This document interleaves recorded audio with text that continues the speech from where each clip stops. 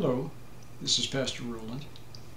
A lady emailed me and asked me about predestination, Calvinism, and about open theology, which kind of says that something new,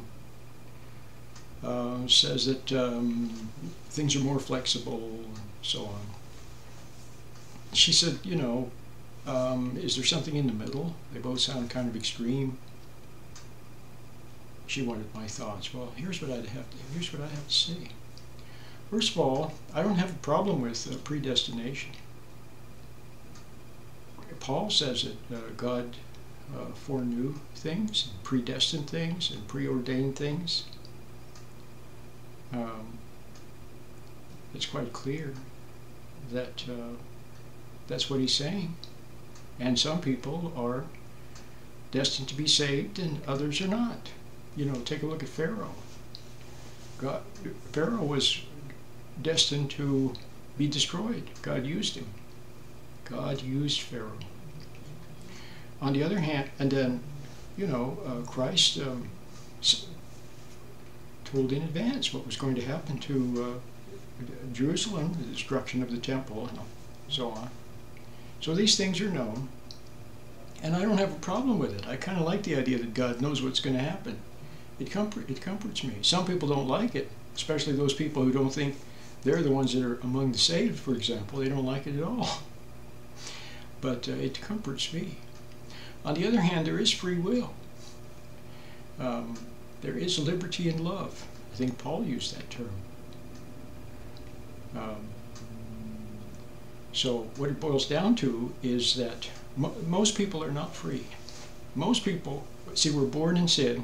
We're born with egos, with a kernel of pride. We're born with fallen natures. And so we compulsively go for the wrong thing. If you offer a child a nice carrot and a candy, he'll go for the candy. See what I mean? Women choose the wrong men, and men choose the wrong women. We do everything all wrong. We just compulsively choose the wrong thing, the sinful thing, the concupiscent thing, the naughty thing, the exciting thing. See what I mean?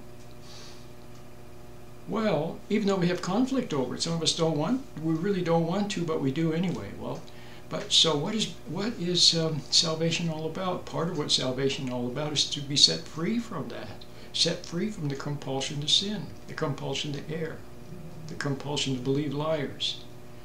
By believing into truth, believing into Christ, see, then we are saved. And after we're saved, you could say that we don't have freedom then either, because we're saved. There is no falling away from salvation. So you see, it's this wonderful thing. There is a freedom to choose, and we all sense that we do. There is. See, if you were to find salvation, if you were to find the mystical way to repent of your wrongs and have a change of heart, see, then you would find yourself gravitating toward the good things, the pure things, the noble things. You'd find yourself naturally doing what's right, naturally doing good.